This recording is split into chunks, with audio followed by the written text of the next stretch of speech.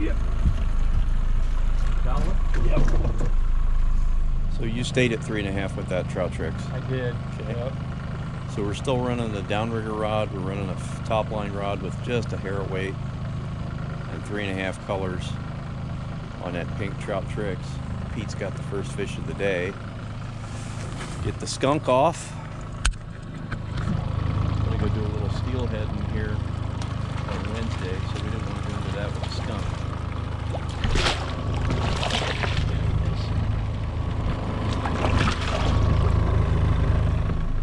3.5 colors. So how deep do you figure that is?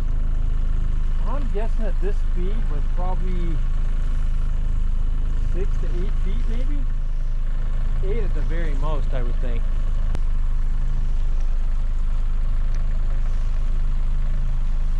Oh, fish on the middle rod, Mike. What are you running there? I am running that hoochie.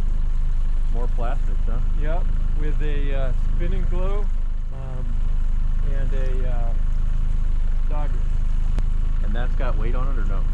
No, that was long line behind the boat. What did you say? What was it? 175 feet? Doesn't look like a bad fish though.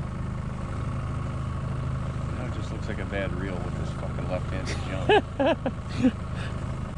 2 fish for Pete.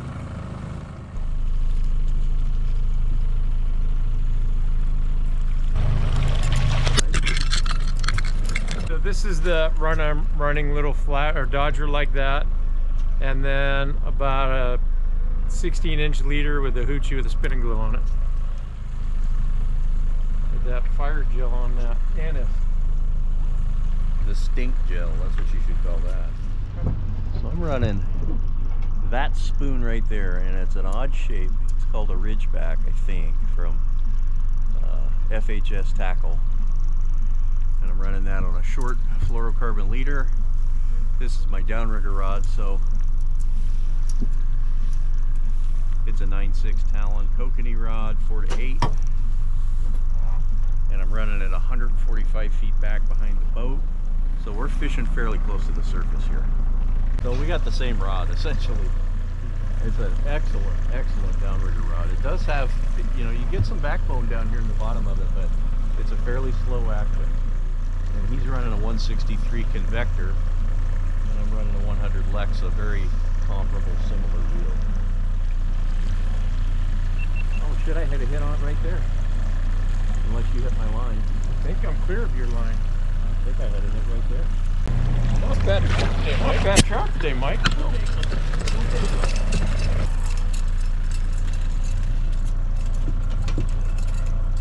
Oh buddy, that's close to the limit. That's 4, right? Yep. Bad at all for this length.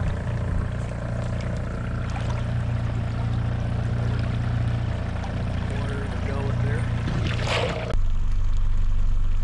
Oh, Yeah, baby. just killed that thing.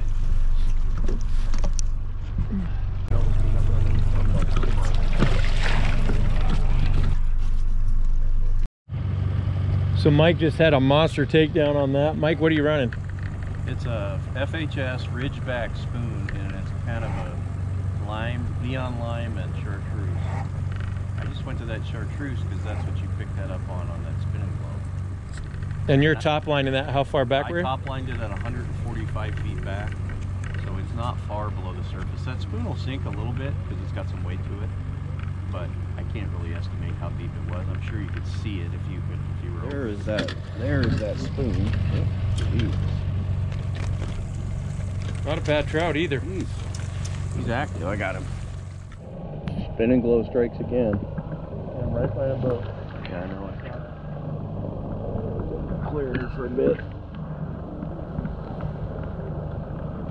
The downside of that top line fishing is you're a long ways out there. Yeah, 175 feet.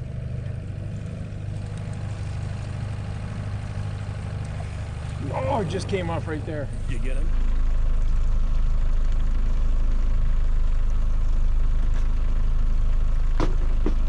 Oh, yeah. What were you running and how far were you running it? So running a gold pinhead from Fish Hunt Shoot, and I was 154 feet back. So About 3 1/4 colors.